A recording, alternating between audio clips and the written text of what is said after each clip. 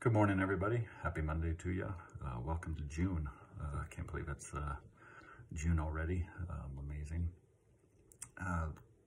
Real quick on last week's stats for our area here. Total active 8378, slight decrease, which means our ones that closed actually increased a little bit to 792, which is great to see. Newly active, 1325, that's down slightly from last week. And those that went under contract, 1609. So as you can see, it's still, things are still moving, which is great for our area. Today, just wanted to touch back in on mortgages, more focused on the first-time home buyers. It can be, obviously a new transaction, something new for you, and can be a little nerve-wracking once they get into all the numbers. So, try to find yourself a, good agent, such as myself. We can handhold you through that information. Some of the first things they're going to look at is your income and your current debts, credit cards, student loans, anything that you're paying monthly on. With, getting qualified for a new mortgage, so they do a pre-approval. They'll do what they call a debt-to-income ratio. So they'll take your current income, your current debts, and then see how much is left to go towards a mortgage. And they'll have different qualifications depending on the product, anywhere from 40% debt to income, which means your debts can't be more than 40% of your income.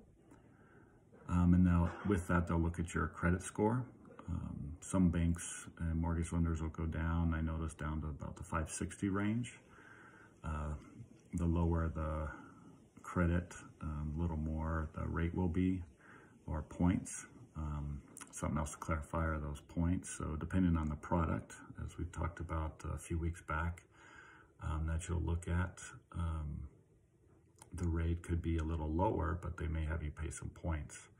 And a point is just a percentage on the loan amount that you're going to be lent. So let's say you have a $250,000 loan and they want to charge you 1 point, be $2,500. That could be, paid at close, or it would be paid at close, either added to the loan amount you have to pay back, or, additional money you have to bring to the close, again, depending on the product. But don't let that type of information, keep you from moving forward. Getting a loan right now, the rates are extremely low, which is, awesome. You can afford more house than you can when the rates start going back up. Again, not knowing when that'll be, but I looked around, some of the lenders I work with, they're in the low 3s for a 30-year. Again, if your credit's a little lower, that might be a little higher. If you can get into a shorter term mortgage, 15-year, can get under a 3%. And then in the adjustable rate arena, the rates are lower. But again, we'll work through that to make sure you understand the impact of those adjustable rates, because they will change payment over time, again, depending on the product. So it is a lot of information, a lot of new, stuff for you if you're a first-time home buyer.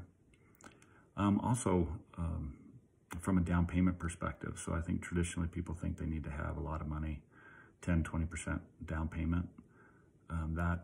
For first-time home buyers, there's a lot of assistance programs that can help with that. So you may not need that much money as a down payment.